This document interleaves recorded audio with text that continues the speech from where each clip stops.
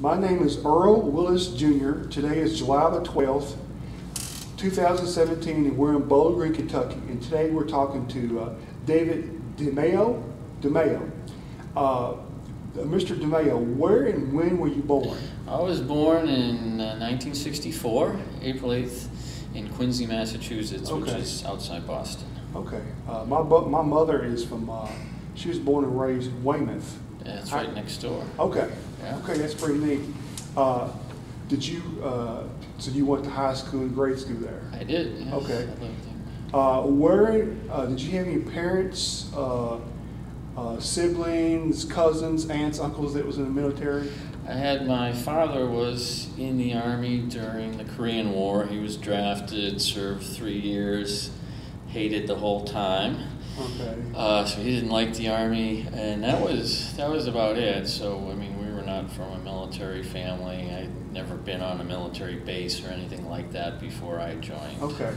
Okay, so did you ever, so you said your father didn't really like the experience, so you probably didn't talk much about the military, the Army, really? Not really, but I mean, he was drafted when he was like 18, and I mean, he went to the Korean War, went to combat, and that was all he ever saw, so we didn't get a very, a very pleasant picture Yeah, of I it. understand. So did you have any other like grandparents or uncles or aunts or?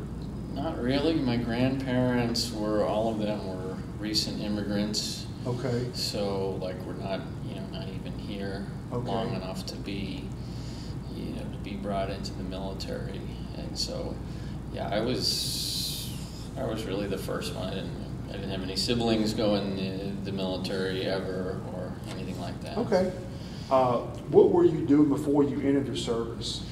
Well, I was in high school, so I went straight from high school to West Point. That's where I went to the military academy. So when I was a senior in high school, I applied to West Point and got in. So I didn't even have much of a summer vacation. So I went straight from graduation of high school right into West Point. So that was Quincy? Yeah. Okay. Quincy, Mass. So how did you make a decision to West Point? What led you up to going to West Point when you got out of high school? Well, I knew that I wanted, for a long time, I knew that I wanted to go into the military in some fashion. I was like in junior ROTC in high school, and so I knew I wanted in some way or another to go into West Point, and I think we visited there when I was in high school, and I was very impressed with the place. I mean, if you go there and see the cadets on parade, it's very impressive. And so, I mean, the school had a very good reputation. So to me, that looked like it was a challenge, and it would be something that would be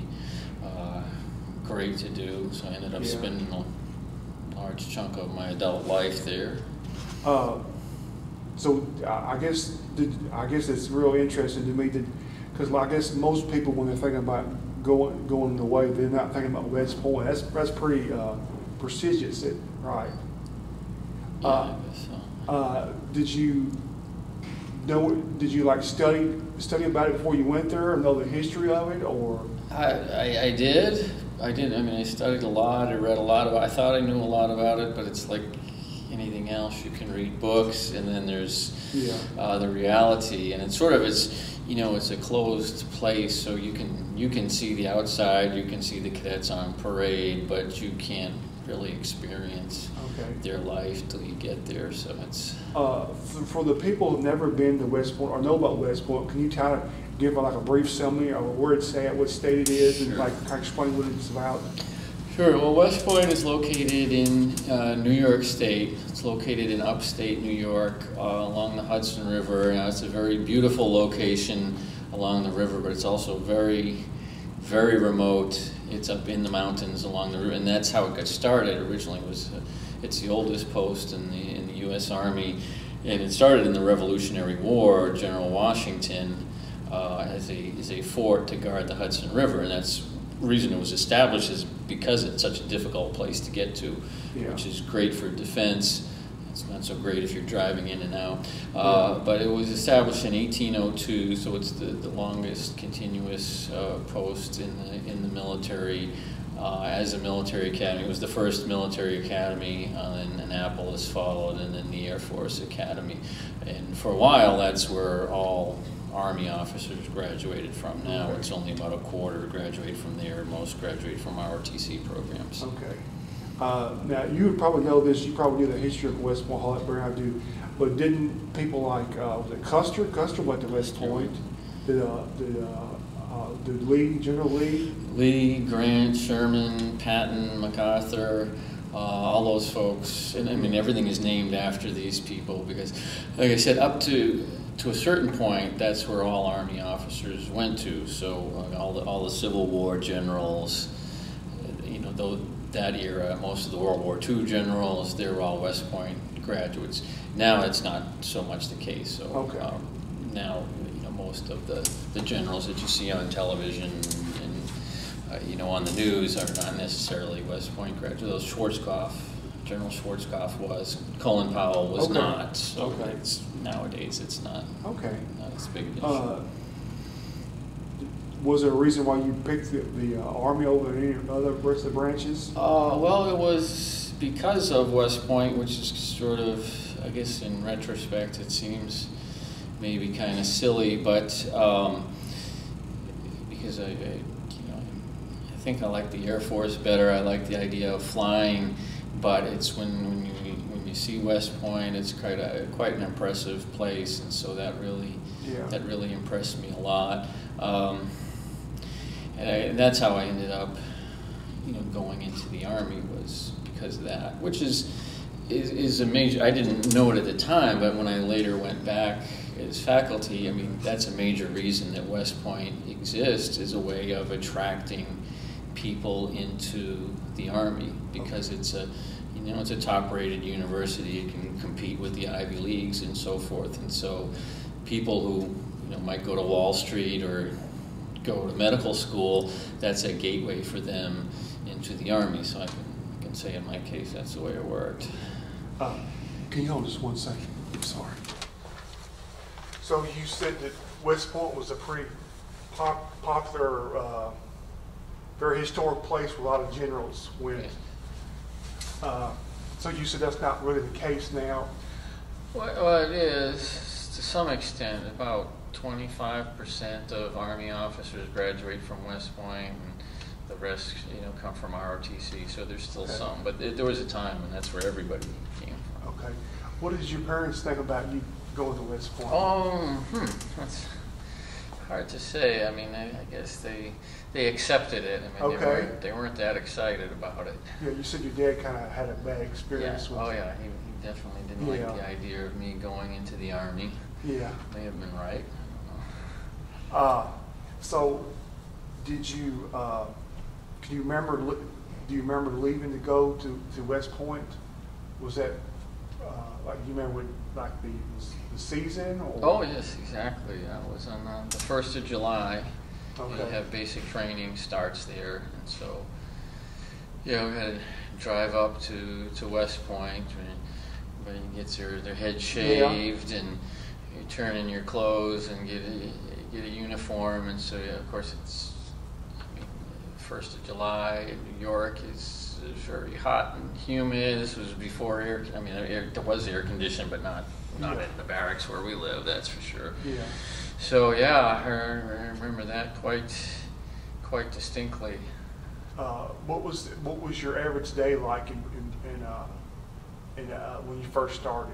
It was very long. It was very long. I mean, you start in the morning with physical training, and getting out and exercising, which is you're out in the grass and it's sticky and humid, and I tried to get in shape. I mean, I was never an athlete, so I knew I had to get in shape before I went there. So I tried to run and so forth. But there's a big difference between exercising by yourself, going out and running by yourself, and running in a formation with a whole bunch of people in lockstep, which is you can't prepare for that. Yeah.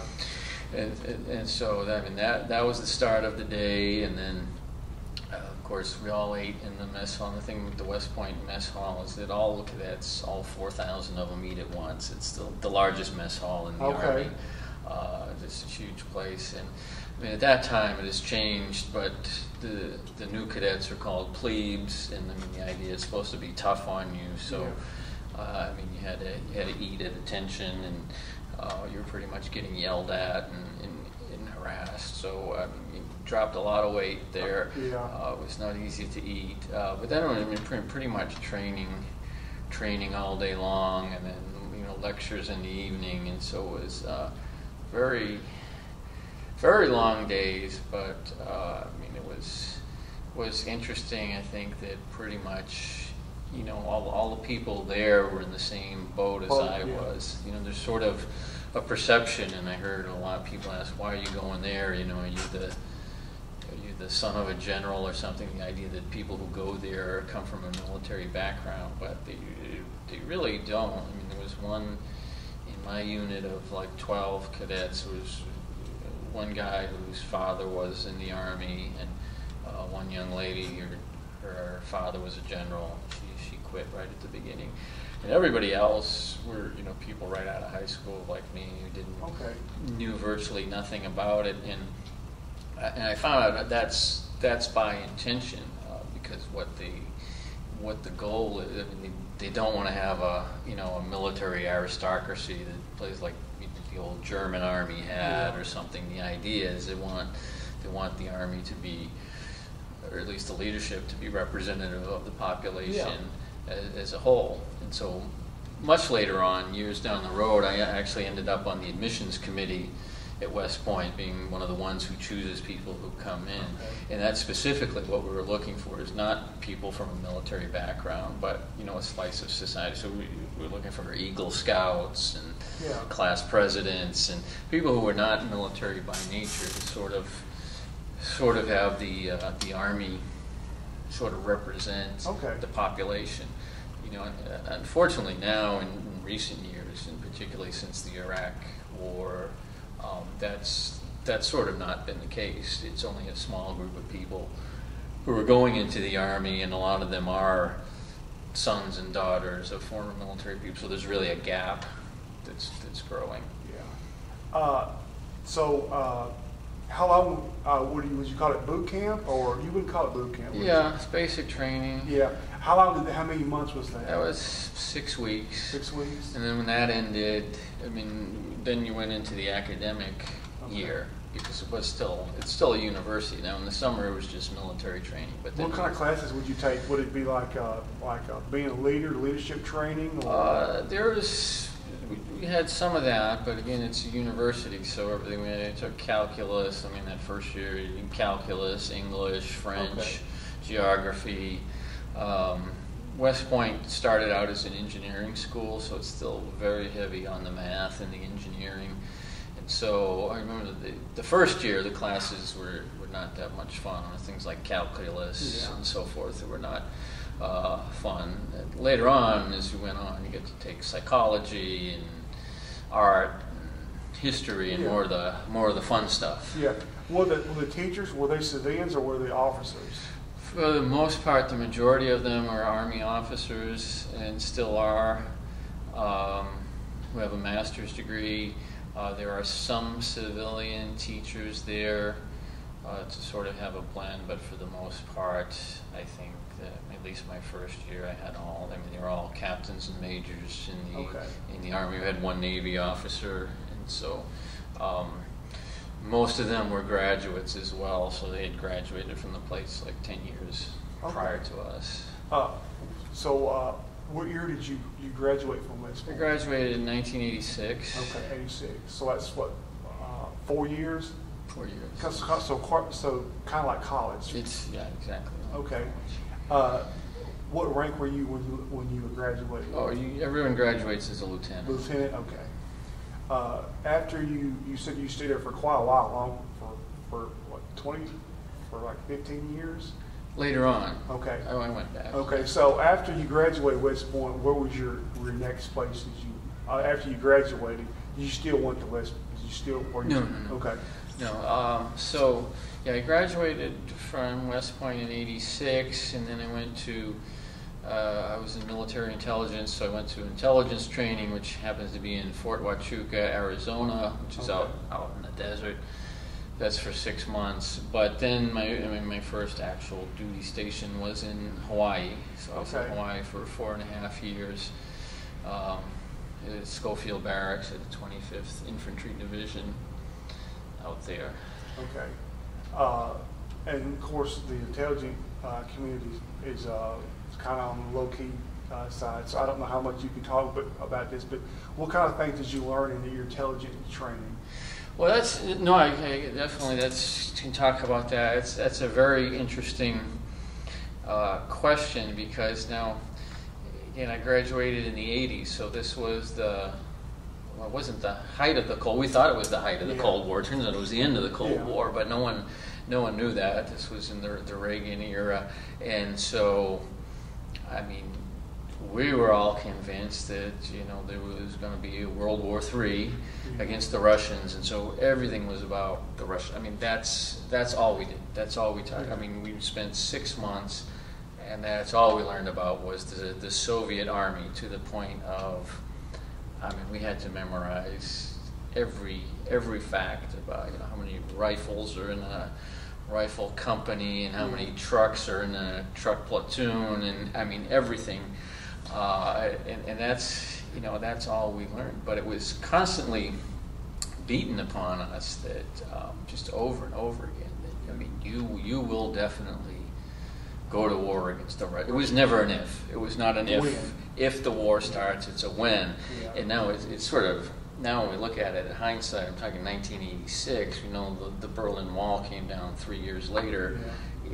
It sort of seems silly, but at that point, I mean, we were just guaranteed that this was what was going to happen to us. So we focused so much on that, to the exclusion of just about anything else.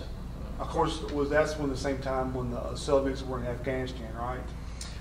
Late 80s? Yes. Okay. Yeah. It was at the end of their time, and they went in 1980, so this was the end of their time in Afghanistan. And so it's just to give an idea, after the fact, people always say, oh, well, we knew it was coming. We knew the Soviet Union was falling apart. But, I mean, they weren't. I mean, even in the intelligence community, everyone was convinced that this was, and of course, why the war hadn't broken out for 40 years prior to that, but it was going to break out, within a day or so. Yeah. They could never answer, but that was the fact. It was going to be a war. It was going to be in Europe, and the Soviet. We had Red Dawn was this movie. Oh yeah, that was the Cubans helped them fight or whatever. Yeah. Paratroopers landing in America, and this is what we believed. And of course, it was just a few short years later we found ourselves in the New World Order, and nobody was really prepared for what does this mean. Yeah. You go from somebody that's got a uniform on to somebody who doesn't wear a uniform. Exactly. Yeah. And you just focused on one thing. So. So you said most of your intelligence training was geared towards the Soviet Union, right? Yes. Okay. Yeah. Even to the point where that didn't make sense. So, like I said, I knew I was going to Hawaii and so forth, which is in the Pacific. But you could see other things going on. I mean, there was fighting going down in El Salvador and so forth. But I can remember us being scolded by colonels when someone would ask, well, what about North Korea? What about El Salvador? And we'd just get this lecture. You're going to fight the Russians. You better don't be getting distracted by things like Korea and all these foolish things. You're going to fight, and that was the line up until the end.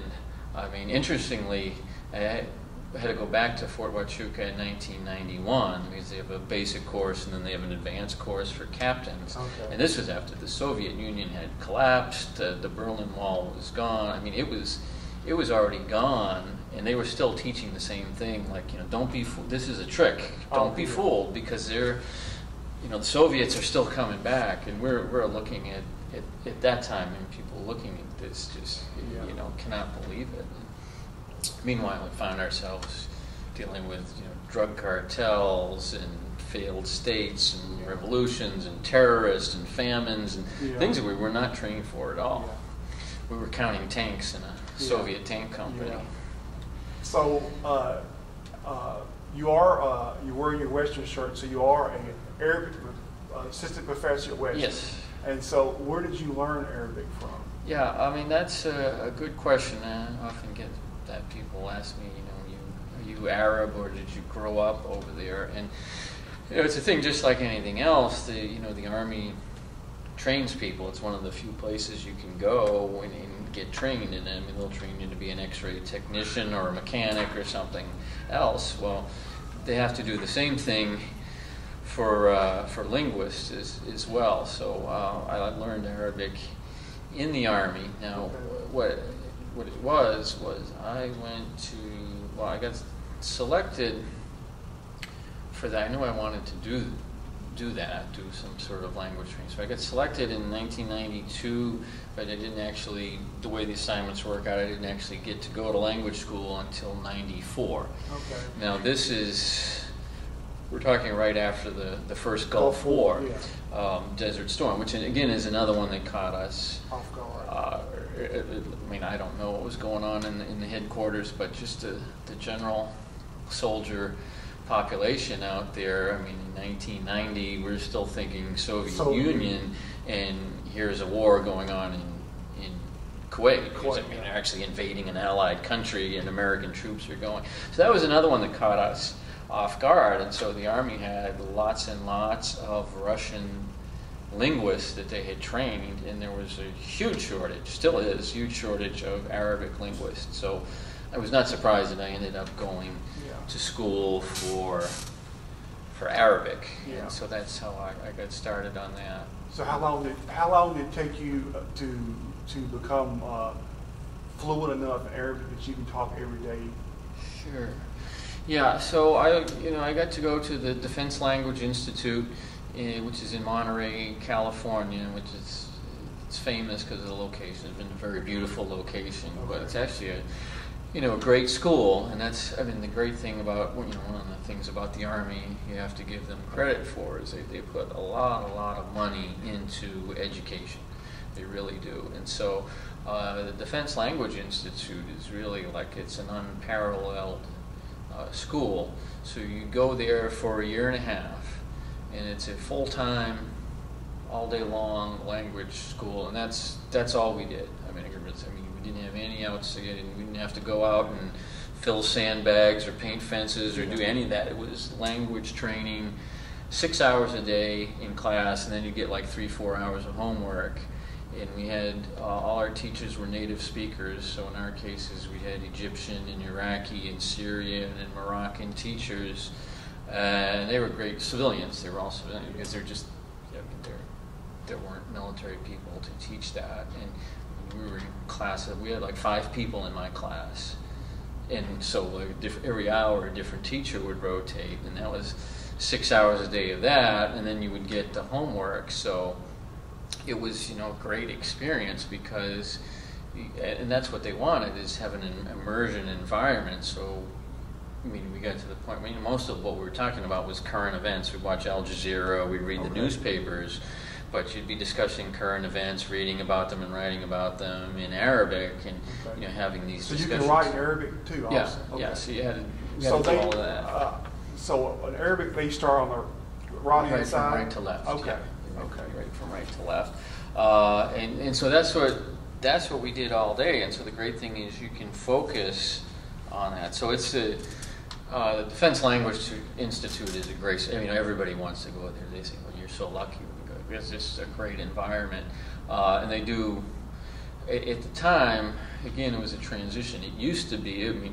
The name of it used to be called the Russian Institute, and it was mostly Russian schools.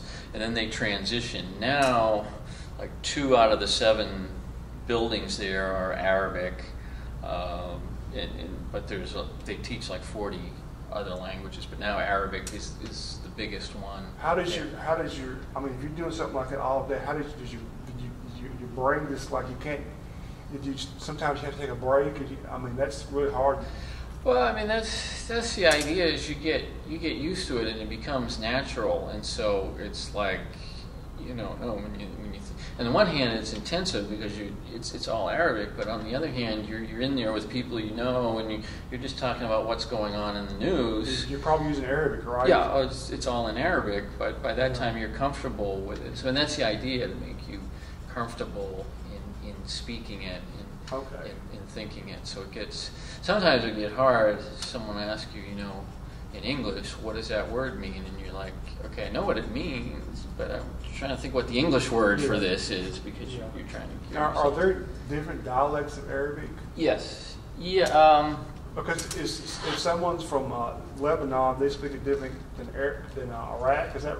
A little bit. It's not the same as other languages where you have different dialects, so to speak. Like Mandarin Chinese is different from what Cantonese that they speak down in the south. So what you have is standard Arabic is the same everywhere. Okay. So if you pick up a newspaper in Morocco, it's the exact same language as what you'll find in Saudi Arabia. Or if you're watching the news, the standard Arabic is exactly the same. The colloquial, which is like sort of the street speech, sort of the informal speech, that of course differs from place to place. It's like sometimes if we watch like a show from Australia or something, or you listen to Crocodile Dundee talking, and what the heck is this guy saying? Yeah, he's speaking English, but he's speaking Australian English. Yeah. And so there is that. So there's the common dialect is different, but standard Arabic is the same, so everyone can communicate. So I think it was the Arabic word for thank you, was it shukran? Shukran. Yeah. Shukran. So if you said shukran, all over the Middle East, it'd be everyone knows. Okay. So that would be pretty interesting, because the army or the military world went from everything Soviet. Now they're kind of phasing in. Like, do you think the first Gulf War maybe wake up a little bit that we're going to have maybe some problems in that part of the world? Sure. Yeah. Oh, yeah, absolutely. And I mean, of course, a lot of resources went to Arabic in the Arab world, and still, we haven't disengaged yet from there. But now it's more, it's more balanced. So yes, there is an emphasis on the Middle East. There's also an emphasis on China. There's, an emphasis on Korea. And then more of an awareness, sort of we never know when the next crisis could be. It could be anywhere. So you think maybe the Army learned from, instead of just being one track, to have like different areas? Exactly, yeah. I think they learned from that. But by the same token, you can't say that they were wrong to focus on the Soviets, because we did win the Cold War. Yeah, I think it's probably the biggest victory we ever had, because we didn't have to fight the Russians. Basically we out-developed them to the point where they couldn't compete anymore.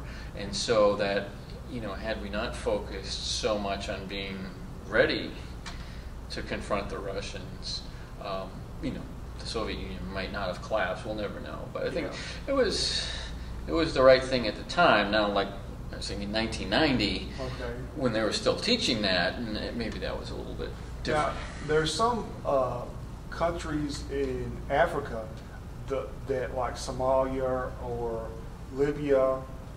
Libya, they're Arab, correct? Yes. Okay, now Syria, Somalia, are they African? Well, but they're Muslims. So do they speak Arab, or they speak African, or? Technically, Somalia is considered an Arab country. They're in the Arab League. Technically, Arabic is a language there, but in reality, no. People speak more Somali dialects. It is a Muslim country for sure. Okay. But it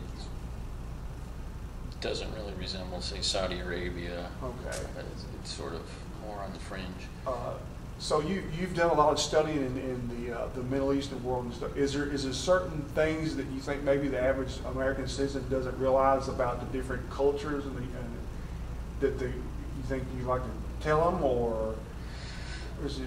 Oh yeah, Yeah. I think there's a lot. I mean, a lot that I didn't know before I went to the Middle East, and then certainly before I started studying. So I went to the Language Institute for a year and a half. And Okay. I met a lot of people. We learned a lot, but I had not yet been to the Middle East. Then from there, I went to Egypt, and we were stationed in Egypt for a year at the U.S. Embassy in Egypt, and then I worked in Saudi Arabia. So, but then when I was there in Egypt, I traveled to 12 Arab countries, which were the ones, a lot of them you couldn't go to. So I went to all the countries that I could go to. So I got to see a lot, and I didn't know what to expect. Okay. Did you, when you were learning Arabic, did you learn about the culture also, or just Yes. okay, Yeah. the culture also? Okay. Yeah, I mean, you learn a lot about the culture, but I mean, like everything else, culture differs from place to It place. does. So Egypt is not a lot like Saudi Arabia, really at all. There's a lot of differences between them, and I mean, it differs from place to place. So that was why it was good. And I mean, the Army paid for that. They funded that for me as I was an Arabic expert or supposed to be, Yeah. to actually go to these countries and get out and meet people and learn about them. And Because so you said you wanted me to talk about, you have your master's degree yes, and you have your PhD. Yes. And so you got those going through the Army. yes, So yeah, so you really got a oh yeah, good education from the Army. absolutely. And you got to see, can you want to talk a little about Sure, that? Yeah. sure, I'd be glad to. Yeah, I think, I mean, that's something that I don't think a lot of people realize is how committed the Army is to education. Yeah. I mean, I don't think there's any organization that spends as much or invests as much time Yeah. and money on the education of its members than the Army does. And by education, I'm not talking about military training, but I mean education in universities, civilian education as well.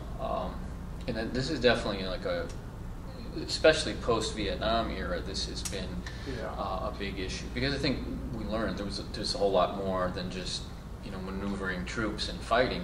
You need to know a whole lot more than that. So, I mean, I was very lucky in that yes, the Army sent me to Princeton University for a master's degree, Which is very prestigious, right? and very expensive, Yeah.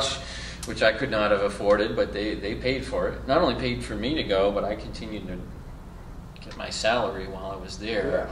Yeah. And it's to give credit to the Army, it was the sort of thing of they'll tell you that's your job, is to be a student. So I mean, we had no other responsibilities. I didn't have to go out and run the rifle range or do anything like that. My job was to be a full-time student, and there were, I think, 4 of us there at the time, Army students, so it wasn't small.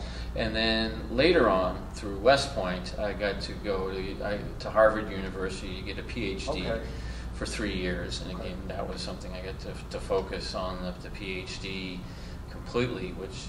And that was Army. That is the Army paid for that. And again, I was not the only one there. There were a number of Army officers there. There were Army officers at MIT who were doing science and engineering, as there are, at universities throughout the country. So that's, I mean, I have to give credit to the Army. They invest a lot. And specifically, I would say the Army, because this is one thing that other services are often, well, they joke about, but they're often envious of, is that none of the other 3 services invest nearly as much in postgraduate education as the Army does. It's one of the things the Army's, I mean, there are some. The Air Force spends some money on it, but not to anywhere the extent that the Army does. So if you look, probably any officer you meet who's a colonel or above in the Army has got at least a master's degree that was paid for by the Army, and a lot of the generals will have doctorates that, again, the Army paid for them. Yeah, in fact, I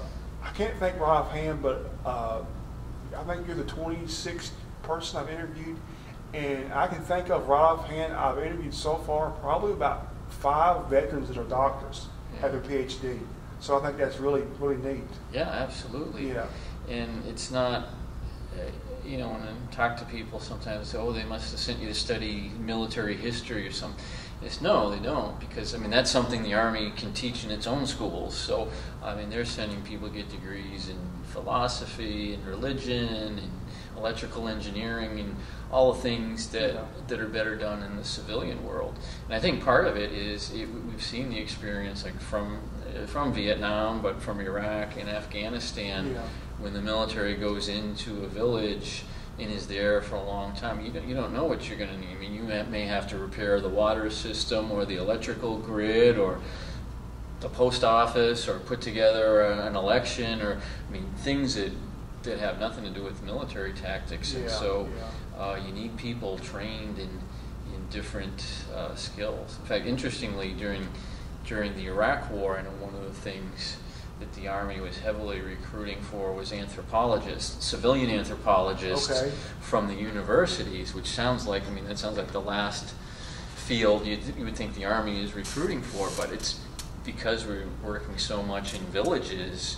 I mean, you need people who know how to analyze cultures and customs and traditions, and how do we relate to these people without offending anybody, and so you bring in folks who do that for a living. So you had these anthropologists going out with combat battalions. Yeah. So that's what do they call that now? Winning hearts and minds. Is that what Yes, they call it? yeah. Yeah. So So yeah, that's really interesting that you got your master's and your PhD, and I guess your bachelor's from. Yeah. So yeah. So that's really interesting. Yes, I never paid for college anywhere. Yeah. And I'm very grateful for that. Yeah. So what are some of the? Did you like the food? Did you get used to the food like in the Middle Eastern world or the culture? Oh, okay. Yeah, I mean, I thought you were going to ask about Army food. Army food is great. Yeah. That's the hard thing is keeping your weight down. Yeah. I mean, you eat well in an Army mess hall. But as far as living in the Middle East, I guess, yeah, I mean, of course, I learned to like the food and the culture. And of course, it differs from country to country. But I mean, I guess the main thing I think I noticed is that it's just very common in the Middle East that people are much more outgoing. So I mean, you can total strangers. We'll talk. I can remember at one point my son was a year old, and we were out in Cairo. That's where we lived in Cairo, and there was a dust storm, a very bad dust storm. Yeah. And I mean, total strangers standing in their doorway, telling me, come into their house to get out of the storm. I mean, which really, in Kentucky that might happen. In New York or Boston, that does not happen. But things like that, or somebody, you'd be on the bus and somebody's eating an orange and look over and give you half the orange. And it's like, or particularly I found in Arab culture, they love kids, and I had this 1-year-old son who was very cute and is now a senior in college. Yeah. But at that time, carrying the baby around everywhere, and so I mean, total strangers would come up and they'd be like, give me the baby, and and again, some people say like you let them do that, but it just the culture is different. You would never think that anybody would hurt the kid. It's just they want to pick up and play with the baby, and that's just the way it is.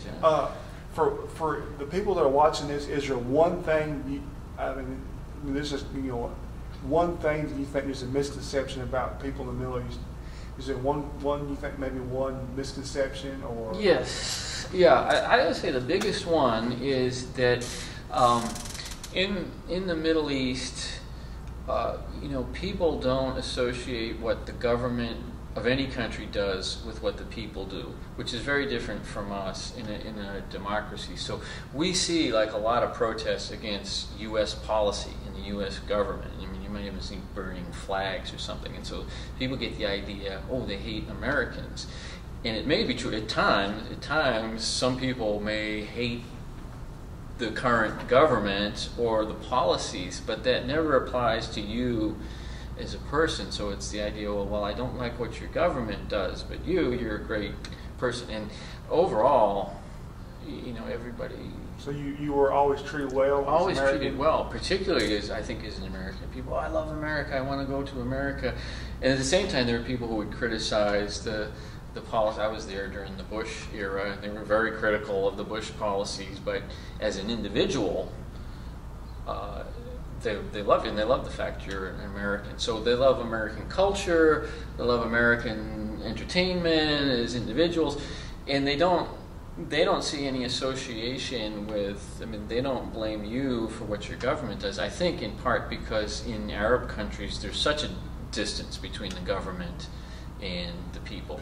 Like, I mean, the average Egyptian doesn't feel any responsibility for what, you know, President Mubarak was doing. I mean, they would, you know, make fun of him behind his back.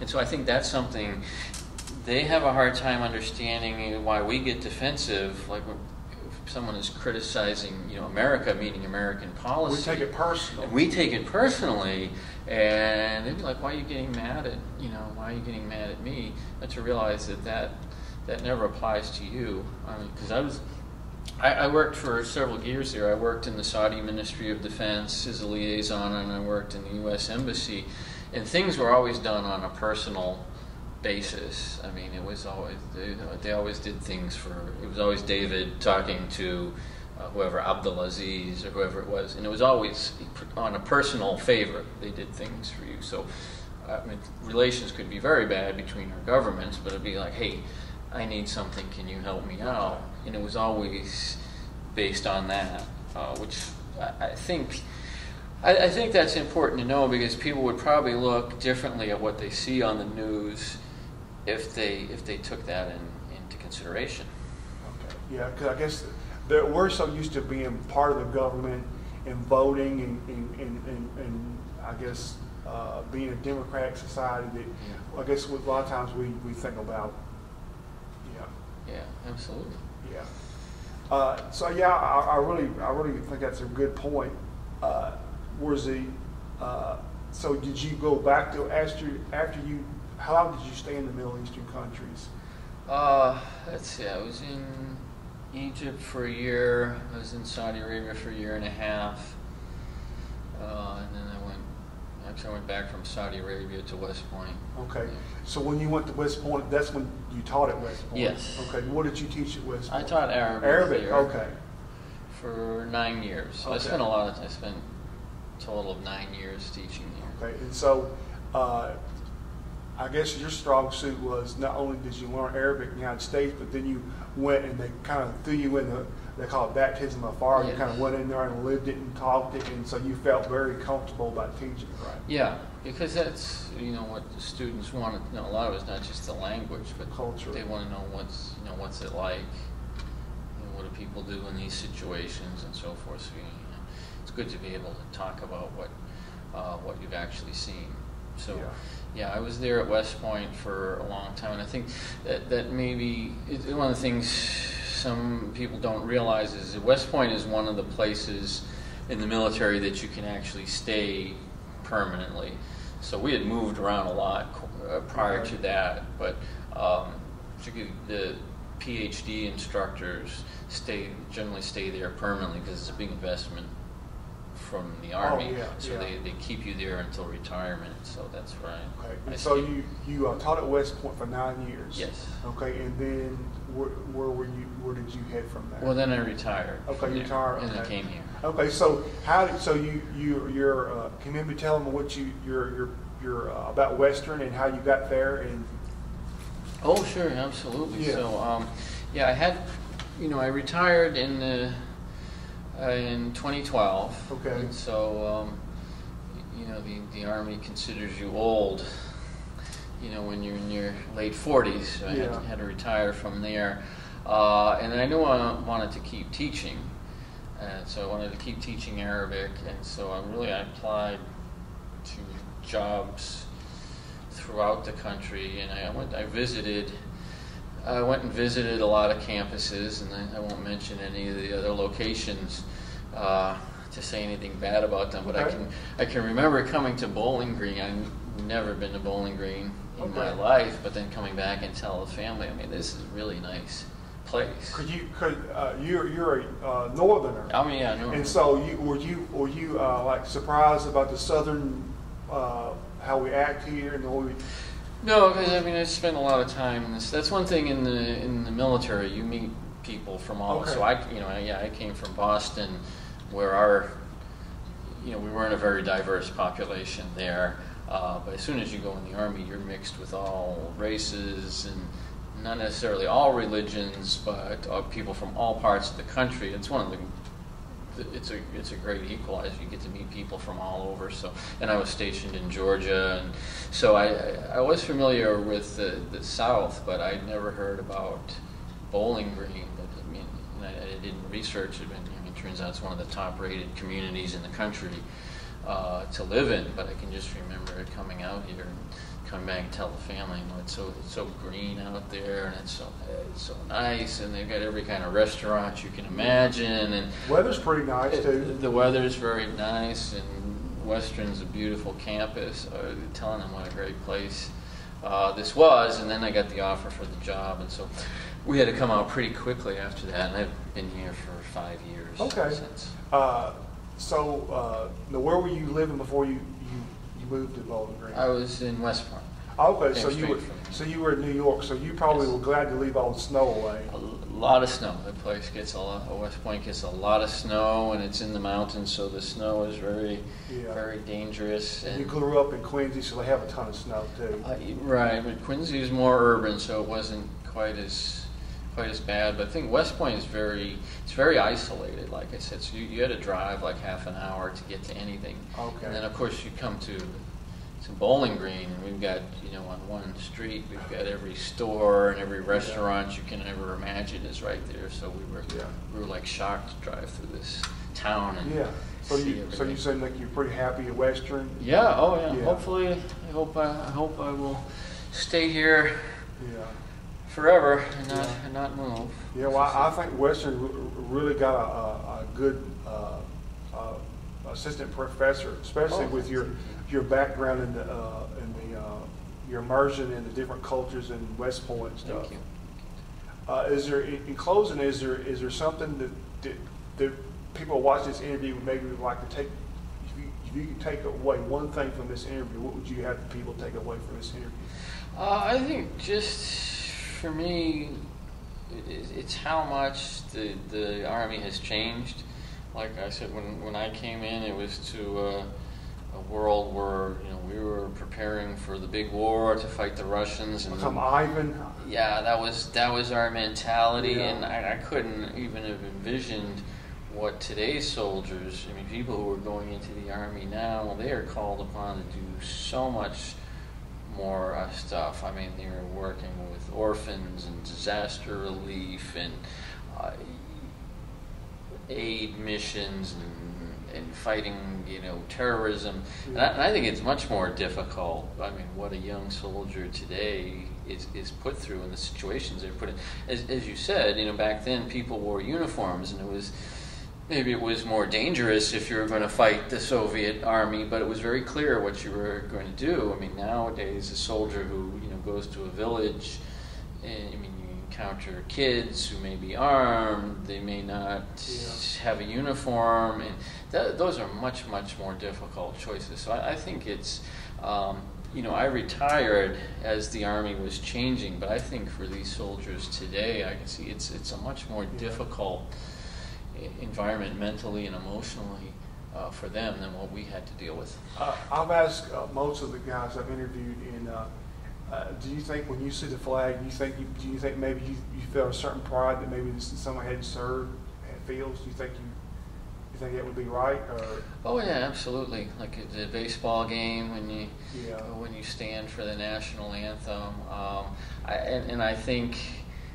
Because, like I said, I grew up in the post-Vietnam era when the military had a bad reputation. Yeah. But I think now, when you stand to sing the national anthem, and everybody around you is singing, or when they say to salute the troops, and everyone claps, you really feel good that I really feel like I represent these people who are around me. Yeah, I think that's some of the things I've talked to some of the Vietnam veterans that maybe the people took their frustrations out on the soldiers instead of maybe the government, and they blamed the soldiers who were just doing their job. Yeah. I definitely came in at a very good time. they went definitely in the Vietnam era. They went through a very tough experience, and makes you wonder, you know, what it was like to volunteer for the military at that time when it was not popular. When I joined the military, it was during the Reagan years, the build-up, and so this was becoming a much more popular. You know, people said, you know, thanks for your service and so forth. I mean, I didn't have to deal with that. Yeah. I don't know. You know, I don't know what that would have been like.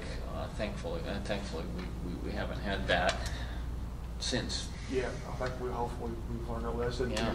To maybe you can get mad at the government, but don't take it out on the people who are doing their job. Yeah.